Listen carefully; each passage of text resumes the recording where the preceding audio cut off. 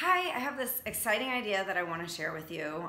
I've been working on this and I've been thinking for a long time about how everything in our lives that upsets us or causes us anxiety or frustration, when we have road rage or we snap at someone, or even sadness, it comes down to fear. And if you think about fear being at the heart of everything, the next logical question, for me at least, is what could we do to counteract that fear? How can we address it so that we can all interact better as a society? And for me, at least, just to be a happier person. I've put my faith in a higher power, or some people call God, for a long time, and that's worked really well for me.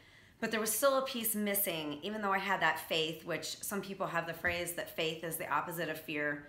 I feel like I was still kind of lacking in that 100% happiness and ability to not let my anger get the best of me, basically. So I've given it a lot of thought, and I feel like the opposite of fear is actually being safe.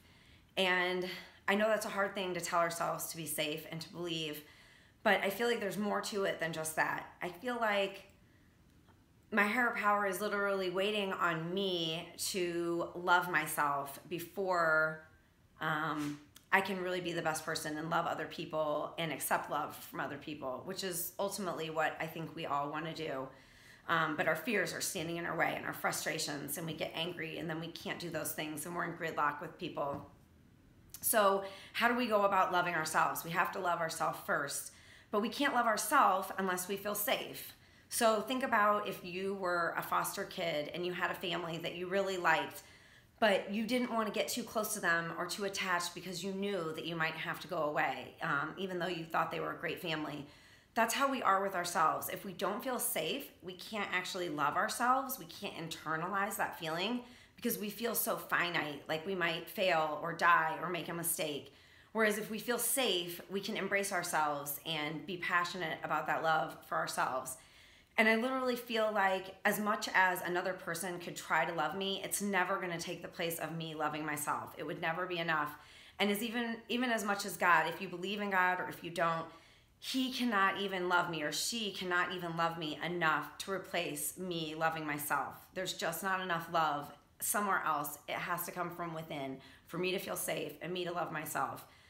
So the universe and God is literally waiting on me, if you even believe in those things. But if you don't, you can still tell yourself that you're safe and believe I am safe and make your decisions from that place of safety.